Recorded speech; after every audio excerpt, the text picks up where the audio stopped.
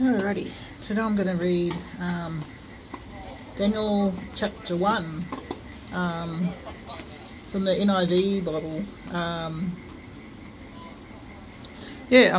at Wollongong tennis courts once again.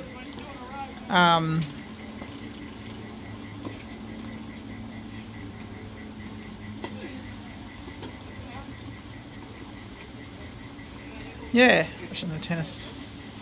Okay, the third year of the reign of Jehoiakim, king of Judah, Nebuchadnezzar, king of Babylon, came to Jerusalem and besieged it.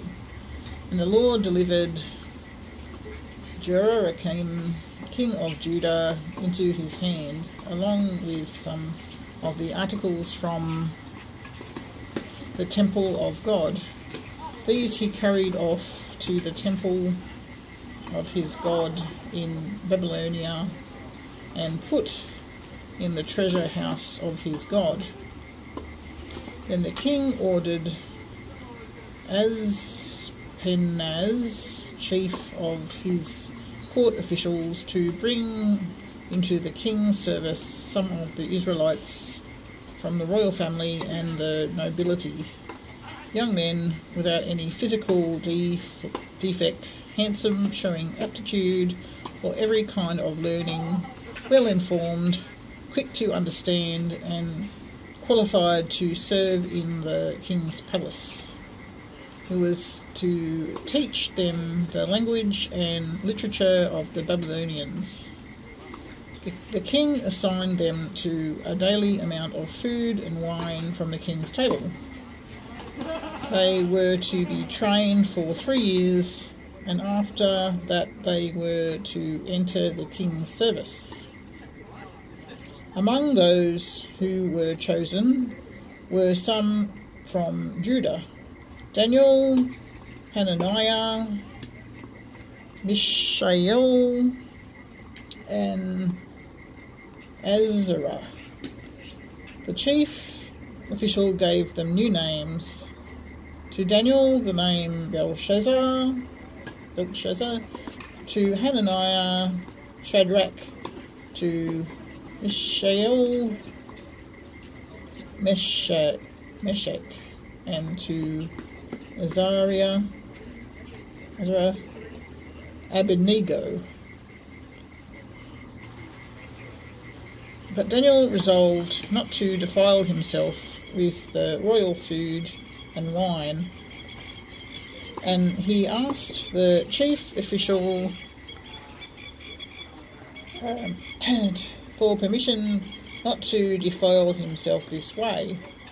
Now God had caused the official to show favour and compassion to Daniel, but the official told Daniel, "I am afraid of the Lord, the king, who assigned your food and drink. Why should he see you looking worse than the other young men your age? The king would then have my head because of you." Daniel then said to the guard, whom the chief official had appointed over Daniel, Hananiah, Mishael, and Azariah, "Please test your servants for 10 days. Give us nothing but vegetables to eat and water to drink. Then compare your appearance with that of the young men who eat the royal food, and treat your servants in accordance with what you see." So he agreed to this and tested them for 10 days. At the end of the 10 days, they looked healthier and better nourished than any of the young men who ate the royal food. So the guard took away their choice of food and the wine they were to drink, and gave them vegetables instead.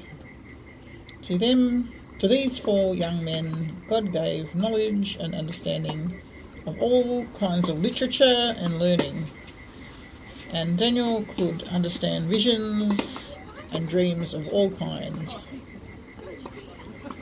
At the end of the time set by the king, to bring them into his service, the chief official presented them to Nebuchadnezzar. The king talked with them.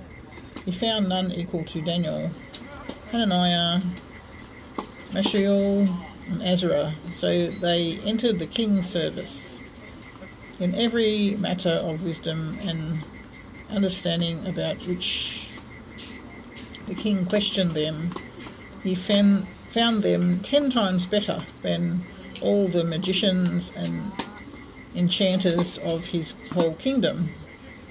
And Daniel remained there until the first year of King Cyrus. So that was Daniel 1 from verses 1 through to 21. And I'm here at Beaton Park Leisure Centre at the tennis courts in Wollongong, New South Wales, Australia.